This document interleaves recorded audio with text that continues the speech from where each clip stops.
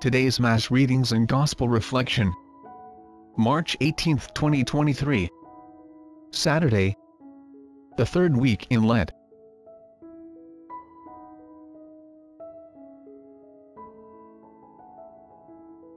We bless your name, O Lord, for sending your own incarnate Son to become part of a family, so that, as he lived its life, he would experience its worries and its joys.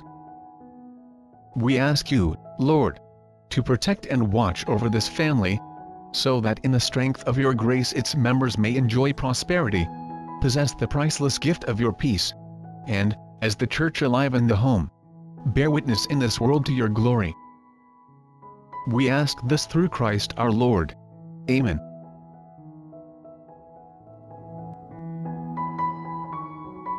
First reading. A reading from the book of the prophet Hosea. Hosea chapter 6 verse 1 to 6. Come, let us return to the Lord. It is he who has rent, but he will heal us. He has struck us, but he will bind our wounds. He will revive us after 2 days. On the third day he will raise us up, to live in his presence. Let us strive to know the Lord. As certain as the dawn is his coming, and his judgment shines forth like the light of day. He will come to us like the rain, like spring rain that waters the earth. What can I do with you, Ephraim? What can I do with you, Judah? Your piety is like a morning cloud, like the dew that early passes away. For this reason I smote them through the prophets. I slew them by the words of my mouth. For it is love that I desire, not sacrifice, and knowledge of God rather than burnt offerings. The word of the Lord. Responsorial Psalm. Psalms chapter 51 verse 3 to 4, 18 to 19 and 20 to 21 AB. Let our response be, it is mercy I desire, and not sacrifice. Have mercy on me, O God, in your goodness. In the greatness of your compassion wipe out my offense. Thoroughly wash me from my guilt and of my sin cleanse me. Response. It is mercy I desire, and not sacrifice. For you are not pleased with sacrifices. Should I offer a burnt offering, you would not accept it. My sacrifice, O God, is a contrite spirit. A heart contrite and humbled, O God, you will not spurn. Response. It is mercy I desire, and not sacrifice. Be bountiful, O Lord, to Zion in your kindness by rebuilding the walls of Jerusalem. Then shall you be pleased with due sacrifices, burnt offerings and holocausts. Response. It is mercy I desire, and not sacrifice. Verse before the Gospel. Psalms chapter 95 verse 8. If today you hear his voice, harden not your hearts. Gospel reading.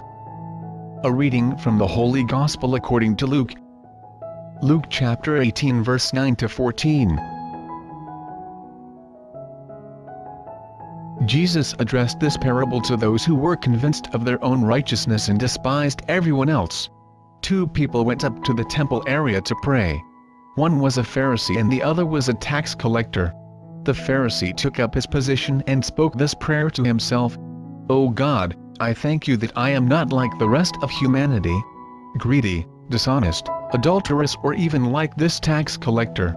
I fast twice a week, and I pay tithes on my whole income. But the tax collector stood off at a distance and would not even raise his eyes to heaven but beat his breast and prayed, O God, be merciful to me a sinner. I tell you, the latter went home justified, not the former. For everyone who exalts himself will be humbled, and the one who humbles himself will be exalted. The word of the Lord. Before we proceed with the video, don't forget to like the video and subscribe to our channel. Also, please hit the notification bell, so you won't miss out when we release new videos. Feel free to share your comments, suggestions, and reflections at the comments section down below. Thank you and God bless. Now, let's proceed with the video.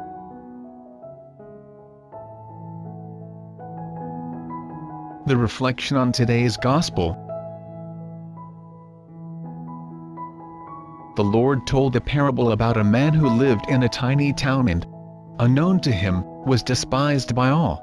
He was more than convinced he was loved by God, and was loved more than others. This righteous man would compare himself to sinners and, as always, would come out ahead all the time. In the same town there was another man who knew he was despised by everyone, and was even more convinced that he was not loved by God. He did not have the courage to raise his head and ask for God's blessing. Instead, he dropped his head in shame and begged for God's mercy. How could two men think so differently of themselves and of God? But what is truly remarkable is what the Lord thought of them. What is amazing is that the Lord saw the second man and loved him more than all the others. I tell you, there will be more rejoicing in heaven over one sinner who repents than over 99 righteous persons who do not need to repent. Of course, our God does not have favorites. He loves us all. He loves us more than we could ever imagine. But it is clear, through scripture and history, that God does hold in his heart a special place for the loser, the long shot, the underdog. And we feel the same way. After all, we were created in his image and likeness. Yes, the Lord is a God who knows no favorites. Yet, he is slightly partial towards the weak. He bends his ear ever more slightly towards the cry of the oppressed. His hand reaches a little further out to the orphans and to the widows when they pour out their complaints. The petitions of the ones who serve God reach the heavens unhindered. Yes, the prayer of the loser, the abandoned, the lonely, the forgotten, the weak, the lame, the handicapped and the lowly pierce the clouds and do not rest until it reaches its goal. In St. Paul's magnificent letter to Timothy, his last will and testament, he tells his beloved, "I am ready. That is, I am ready to die. I have competed well. I have finished the race. I have kept the faith." I have competed well means, vince in bono malum, or to conquer evil with good. Yes, they brought me to the gates of hell and I refused to enter. I have kept the faith. I refused to learn how to hate. I did not give in or give up. I finished the race. St. Paul never complained. He never complained. Not once did he question the Lord, "Why me? Why are you doing this to me? What did I ever do to you? Do I still believe that my love will not be rejected? Do I still believe that I belong to this world? So, what will I do? Will I give in? Give up? Will I turn my back on my wife, my husband, my children, my Lord? Will I return to my former way of life?" Do you really believe that when you go home today you will be unconditionally loved? That the first time you try to win your spouse's heart or your child's heart you will receive an embrace? Get it into your head. When you return, your love will be rejected. What will you do? That is the question. To be or not to be a Christian? That is the question. To love is the only answer. At my first offense no one appeared on my behalf, but everyone deserted me. Is St. Paul complaining to Timothy? He would have every right to do so. Instead, he is preparing his son, Timothy, to serve the Lord without hesitation. He tells his successor, "May it not be held against them. Forgive them, Father, for they do not know what they do." If you want to be a saint, then be prepared to live the life of a saint.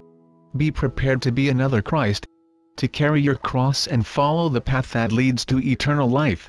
To follow the way of the cross, the Via Crucis. The Lord will stand by you. In fact, he will go in front of you. He will repeat in your ear, over and over again, when you feel like giving up, "Unless the grain of wheat falls to the ground, it cannot bear any fruit." Whoever exalts himself will be humbled, and the one who humbles himself will be exalted. Start your day the same way now and forever. Christ in my life. Let us begin. Make the devil cringe every morning when you awake. Make him say, "Damn it."